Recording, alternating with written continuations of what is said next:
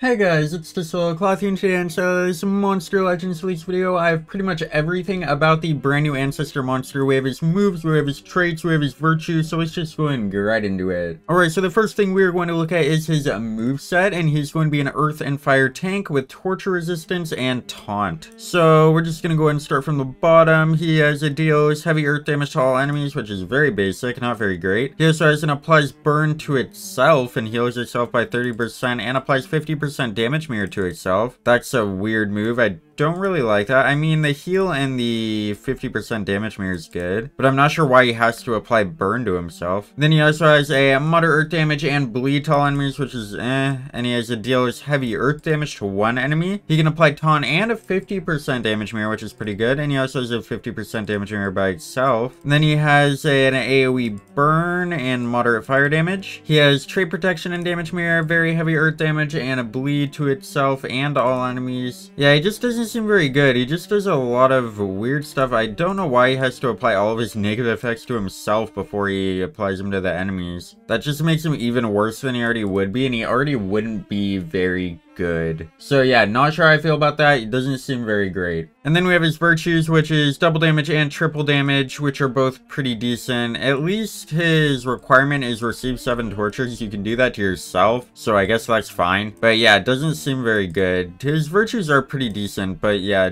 the requirement is kind of annoying, and I don't like how he keeps applying effects to himself. And then we have the checklist right here if you want to know where any monsters are going to be in. Of course, Kellogg Redskin is the Ancestor. And then, yeah, we have a bunch of other monsters confirmed. We also have a bunch that are not confirmed yet, though. And we will probably get those very soon. And then we have a Faction Coliseum update, so there's going to be a Coliseum shop, which is pretty cool. I wonder what you'll get in it. You'll probably just be able to buy some monsters, stuff like that. And then we have an upcoming monster challenge for Blackberry. Blackberry isn't very great. I guess it's okay, but yeah, not a very great monster. And then we have an evolving trait for Albinasa, and it is going to be rank 0 dodge area, which is very, very good. Rank 1 abomination and rank 3 random element hater. So the dodge area rank 0 is great because that is definitely our best trait. So having it at rank 0 is amazing. The other two are decent, I guess. Not super good though. And then we have some information on the bounty hunt. We have all the monsters that you'll be able to get. Some of these are pretty decent. Some are not so decent though. Evil Eye Joe is pretty good. Lovestruck's pretty good. Same with Varumamu, and I'm not sure if Owlinia is very good. But yeah, the ones that I mentioned before are pretty decent. The rest are not too great. And then we have an evolving trait for Kalita. So we got immune to fear, immune to ignite and burning, and area burn. That is a bad trait. Not really much more to say about it. It's just a bad trait. And then we have all of the fugitive names if you want to go ahead and read any of those for the new bounty hunt. And then we also have an upcoming monster named Dumbane, which is a nice name, I guess. I like it. And yeah, those are going to be all the leaks for this video. Let me know down in the comments what you guys think of all of these leaks and what you guys think of the new Ancestor monster. Personally, I do not really like him. And yeah, I'll see you guys in the next one. Don't forget to like, share, and subscribe. Goodbye.